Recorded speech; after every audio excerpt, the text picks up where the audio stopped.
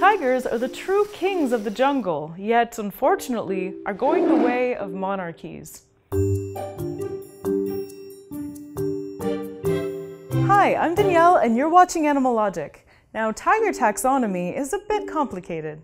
For a long time, it was thought that there were around 8 tiger subspecies, but a recent study has concluded that there are really only 2, Panthera tigris tigris, or the mainland Asian tiger, and Panthera tigris sundaica, or the Sunda Island tiger. The study found that there wasn't enough information to prove that the various populations of tigers were different enough to be classified as distinct subspecies, and the label was just used out of convenience. So what we have is 2 subspecies of tigers that contain several different populations of tigers described by names, like Siberian or Amur tiger, Indo-Chinese tiger, Malayan tiger, Bengal tiger, Sumatran tiger, and so on. Tigers are the largest species of cat in the world, and the mainland Asian tiger, which includes the Siberian tiger, are truly king of kings. The males measure up to 3.9 meters long, including their tail, meaning if I was lying down, it would take 2.5 of me to make up the length of a Siberian tiger.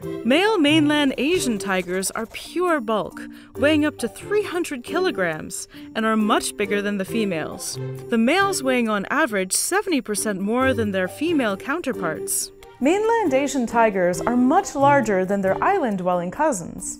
The Sumatran tiger, for example, weighs at most 140 kilos, half the weight of a Siberian tiger. This size disparity is partly explained by Bergmann's law, which says that animals that live in colder climates tend to grow larger than animals in warmer climates.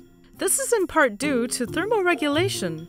The bigger cats are able to retain more heat than smaller ones, due to the larger cat's smaller surface-to-weight ratio, which radiates heat more slowly. In their prime, tigers could be found across Asia, from the Pacific to the Black Sea, but their current range is just 7% of their historic range. In the last decade alone, tiger range has declined by 41%, and now they can only be found in small patches. They are endangered, but this isn't the first time they've neared extinction. Around 73,000 years ago, the massive Toba volcanic eruptions almost pushed them over the edge of extinction. The eruptions eliminated several mammal species in Asia, but a small group of tigers survived to repopulate the continent.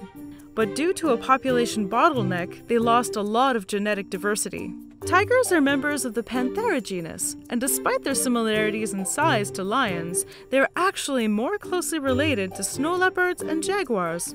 Tigers are ambush hunters and primarily eat ungulates like deer and bovine, but will eat anything that they can catch, including fellow predators like sloth bears, snakes, and yes, crocodiles.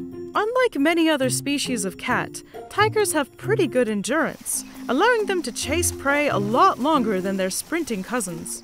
King of the Jungle is a title often associated with lions, which is odd because lions hunt in the plains while tigers rule the jungles. Their territory is made up of dense vegetation, tall grass, and trees, making orange with black stripes the perfect camouflage when stalking prey in a habitat of vertical lines. As their territory shrinks and their prey disappears, tigers need to take every opportunity available to eat. They can go for 2 weeks without food, and when they do eat, they will consume around 1/5 of their body weight. When fresh prey is unavailable, tigers will muscle their way into stealing catches from smaller predators, which is pretty much every other predator. They have huge fangs, the longest of any big cat, measuring a whopping 9 centimeters long, which is a fair bit longer than my index finger. Their preferred method for killing prey is to clamp their powerful jaws around their prey's throat, asphyxiating them. This strategy allows them to kill prey weighing up to 1 ton, including the water buffalo, a claim almost no other predator can make. Unfortunately, the diet of some tigers is made up of us. Human-eating tigers are a real thing. For the most part, human-eating tigers are older tigers who can't catch other prey, so they go after humans. Which, if the internet trend of bear selfies has taught me anything, are the easiest prey out there. There is an exception to this rule, however. And it's the Sundarbans, a vast coastal forest located mostly in the southern reaches of Bangladesh, along its border with India. In this unique habitat along the Ganges Delta, young, healthy tigers prey on humans, killing approximately 50 people every year. In order to combat this, a conservation group called the World Conservation Union started distributing and wearing masks with faces on them on the back of their heads. This, to a tiger, makes it look like you're always watching them, preventing them from being able to sneak up on you. This admittedly hilarious tactic has been incredibly successful and reduced the number of attacks on those wearing the masks to 0. This idea actually comes from nature, and tigers coincidentally use a similar strategy. If you look at the back of a tiger's ears, you'll notice 2 white spots somewhat resembling eyes, making it look like they're always looking behind them. A lot of other species do this as well. Many butterflies and birds have markings that look like eyes in order to deter predators from attempting to sneak up on them. Unlike lions, tigers are solitary, usually only meeting to mate. Mating can happen year-round, with gestation lasting 3 to 4 months. Cubs weigh around 1 kilo when born and will feed off of their mother's milk for around 6 months. Unlike many species of cat, adult tigers will provide a lot of nourishment to their cubs, even letting them eat before they've eaten. That said, occasionally, males will kill the cubs in order to make their mother interested in mating again. When juvenile males are old enough to set out on their own, they initially will set up camp fairly close to their moms. When they're older, they'll move out and find territory unclaimed by other tigers, or they will challenge an older male for their territory. This is the most dangerous point in a tiger's life. Tiger territory is huge, with some males having territory of up to 294 square kilometers. And they mark it with scent, using their urine and anal glands to let other tigers know to stay out. Though female tiger territory is typically much smaller, with some females having territory of around 84 square kilometers. They're excellent swimmers and can swim up to 7 kilometers in a single go and up to 29 kilometers in a day. Tigers occasionally will mate with lions, but it usually only happens in zoos. If the male is a lion and the female is a tiger, it's called a liger. And if the female is a lion and the male is a tiger, it's called a tigon. Either way, the hybrids are infertile. Ligers are interesting though, because they are huge. They can measure up to 3.5 meters long and weigh up to 450 kilos. This is due to the fact that the male lions have a growth-promoting gene, while female lions don't. So with the absence of the female's genes, the ligers grow a lot. Tigers are beautiful predators. Some Bengal tigers have a recessive gene that makes them white, and consequently, one of the most gorgeous animals to have ever walked the earth. Due to their popularity with zoogoers, white tigers, both of whom's parents must be white in order to pass on the gene, have been increasingly inbred in order to create more white tiger cubs, and the results of the inbreeding are beginning to show.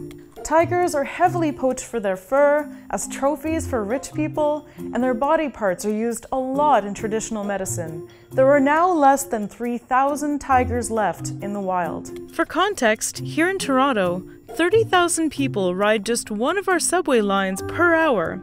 If you spend an hour on that line, you'll likely run into roughly 10 times more people than there are tigers in the wild. But there's at least one tiger who didn't take poaching lying down. In 1997, a poacher by the name of Vladimir Markov shot and wounded an Amur tiger and stole part of its kill. The injured tiger tracked Markov back to his cabin, where it waited between 12 and 48 hours for him to return. While in wait, it destroyed everything in the cabin that had Markov's scent on it. When the poacher arrived home, the tiger killed and ate him.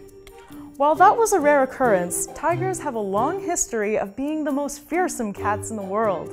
To learn where they came from and how they won their evolutionary battle with saber-toothed cats, I highly recommend that you watch Age of Big Cats, a Curiosity Stream original documentary series that is streaming right now. Written, directed, and shot by renowned nature documentarian Martin Dorn, this beautiful 4K documentary series intimately captures big cat behaviors like never before. Age of Big Cats tells the story of how modern big cats came to dominate the world over their prehistoric, saber-toothed competitors. This series was a huge inspiration for this episode of Animalogic, and if you want to learn even more about tigers and see some fascinating, never-before-seen tiger behaviors, I really recommend it. I think you'll love it. CuriosityStream is a subscription streaming service that offers over 1,800 documentaries and non-fiction titles from some of the coolest filmmakers in the world. They also have a bunch of awesome exclusive originals. If you're a fan of Animalogic, you'll love all the nature documentaries on the service. I know I do. If you want to watch Age of Big Cats and hundreds of other documentaries, go to curiositystream.com/animalogic and claim your 30-day free trial with the promo code Animalogic. So what animals should I check out next? Please let me know in the comments and be sure to subscribe for new episodes of Animalogic every other week. Thanks for watching!